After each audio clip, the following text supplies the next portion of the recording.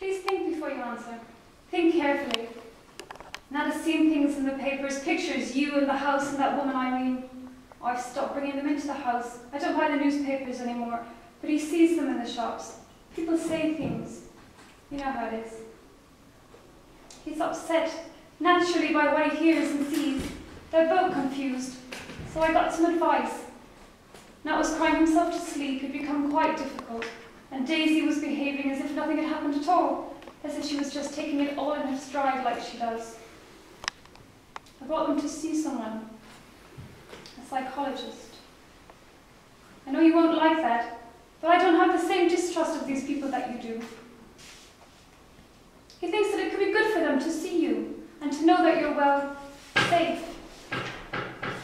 You see, Nat's been drawing pictures of you with big black stripes, the bars, we think, and men with things in their hands, and he's been asking if the guards have guns or sticks. He means batons. Oh, I didn't know what to say, but maybe if he saw you in the prison, then he'd be reassured. No, not in prison. Not now. Not like this. I think about the children often, several times a day. I understand why they tell you to live in the present, but there I am in the present, a witness in the box giving evidence, me taking notes as I do, and bam, I see Nat and Daisy. Or I'm in the van on the way back to prison and I see some kids playing in the streets near Stony Batter, and I swear, I'm looking to see if Nat's there among his friends. At night, you see, I can imagine that they were getting on with life, that Alice was there protecting them, that they were better off. Perhaps if I came to see you first, we could discuss how it might work, agree what might be best. Lorcan Hegarty, you remember him, my solicitor. He said that it might be possible to arrange a meeting in a nice room in a welfare office or something. Oh, I don't know about these things. He said that you could talk to the welfare officer. Oh, I can't think of anything else to say. Please take a little time to think about this request. I know what your first reaction is going to be, Jack, and I can understand that, but please, please try to see it as what's best for the children. Love, Alice. She underlines one please. It's the little things that, it's the little things like that and letting her do it. It was the please she chose to underline, not what is best for the children. The please, her pleading, almost begging. When did I ever make her beg? Christ, it was like one of those reflections, not in a mirror, that's too clear, too literal, but on some shiny surface like a kettle or a window.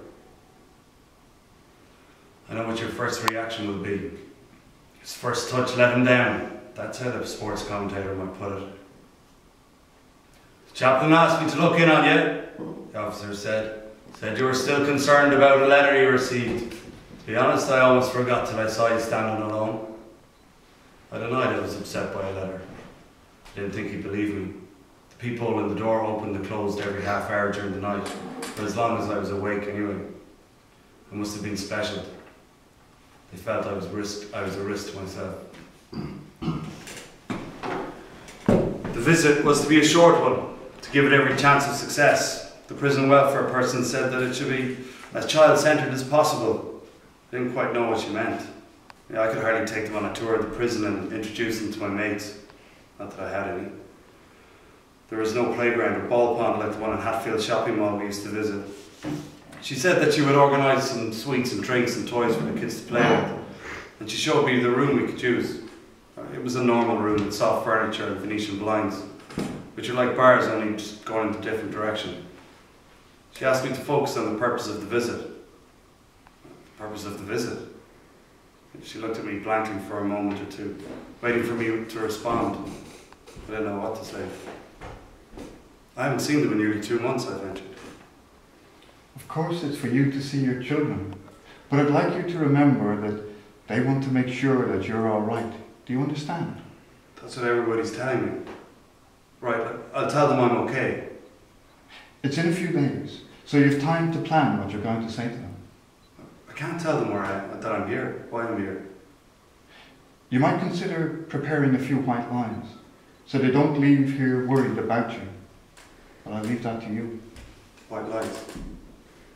It's always a problem when people are remanded in custody. They're not guilty, and yet they are locked up and away from their families. What do you suggest I say? It went on in this vein, but I got the message. I planned to be upbeat and cheery, telling the children that I had some work to sort out in Dublin, that I'd be here for a while, that the food is great and so on. And I was young enough to buy all that, and Daisy probably wouldn't notice very much. I visualised myself sitting on the floor playing whatever games were available. Turned out all wrong. My tiredness and irritability were made worse by the waiting and being brought down late for the visit. Daisy clung to Alice and didn't loosen out for the entire hour. Nat just wanted to run around the room with a toy tractor he brought. I could see that he wanted to stop and maybe do something with me by the way he kept looking at me out of the corner of his eye, but I couldn't seem to find a way to engage with him. Drinks were knocked over and cake was mushed into the floor. Nat threw the tractor at me when I wasn't expecting it. It caught me on the forehead above my left eye. Maybe he meant it. Perhaps if you just sat and let him come to you. What?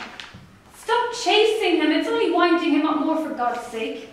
I nearly lost it. With everything going on and the tension in my chest was just fit to explode with anxiety.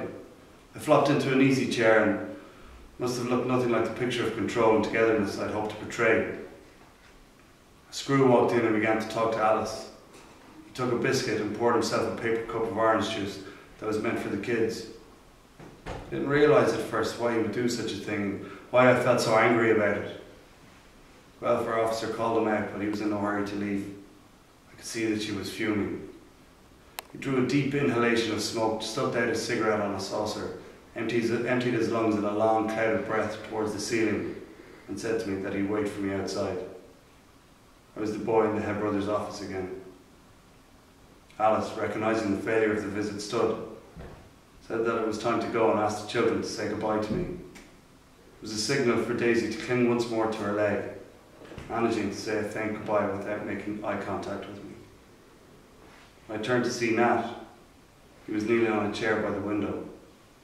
Several horizontal slats of the Venetian blinds pulled together and held with his hand, so that he could stare out at the prison buildings. I crossed the room and sat beside him. He asked me if the guards had guns. "Are you a prisoner, Taddy? Are you in prison?" So matter of fact.